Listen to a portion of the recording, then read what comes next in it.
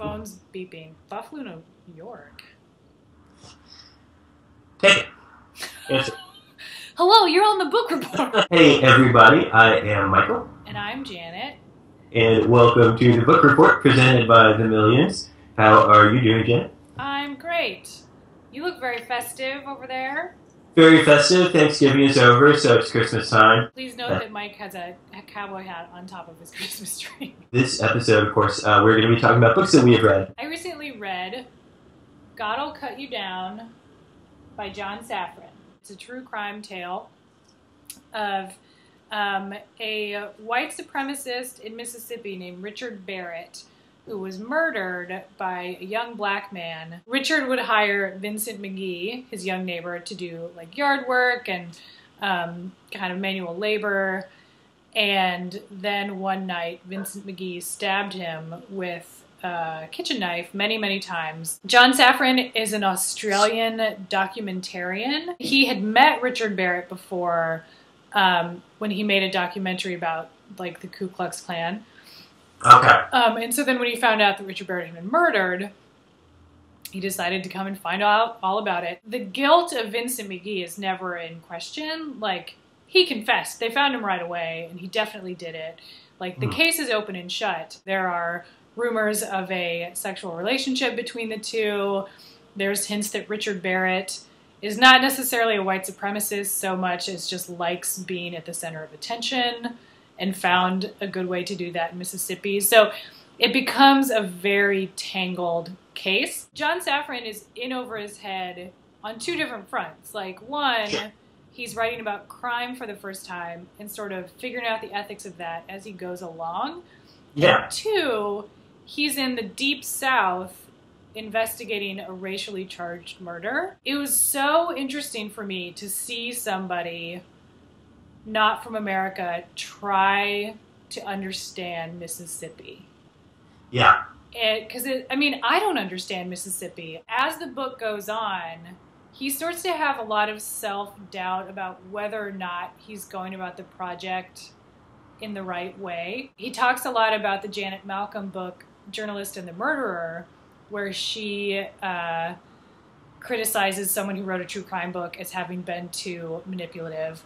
He talks about Truman Capote, and because at one point when he finally gets to make contact with Vincent McGee, the murderer, he'll only talk to him if he gives him Walmart gift cards that he can use in jail. So John Safran ends up giving this guy a lot of money just to talk to him on the phone. And I mean, I think he includes it because he's like, full disclosure, what on earth am I doing? It's interesting to watch him go on this journey that seems to have really taken over his life and like gripped him in ways he didn't anticipate. Absolutely, yeah. And there's pictures. That sounds good. And special announcement, John Safran will be a guest on this here book report in January. What have you been reading this holiday season? I read a book report, one of my favorites for many years, called Let Evening Come by Jane Kenyon. This was, her third book of poetry. It's, like a lot of her work, is about nature and God and animals and death. And for some reason, I read this every Christmas. She was at the time of her death, she was the New Hampshire State Poet Laureate. She was married to Donald Hall, who's also a great New Hampshire poet. And this book, Let Evening Come, is a lot of just about, kind of like the title suggests, like there are going to be tough things and unfair things in the world. And you kind of just have no choice but to go with it, you know, and it's going to happen whether you like it or not. Her poetry has a lot in common to me with hymns, you know. I grew up Catholic, so we didn't really have like the great, you know, hymns that the Protestant religions did, but they're almost like these little prayers, almost, you know, and it's just incredibly inspiring. The title poem, this Let Evening Come, is possibly her most famous poem. It's a great poem. The last stanza is, "Let it come as it will, and don't be afraid. God does not leave us comfortless, so let evening come." Let evening come, I think, is basically kind of a response to the, you know, rage against the dying of the light. Yeah. Which to be honest, I like Dylan Thomas. Okay, that poem never really, the "Do Not Go Gentle" never really moved me. I always kind of, thought, oh, yeah, easy for you to say, Dylan. Like it's. I do not recommend the movie Interstellar in that case, Mike. Interstellar.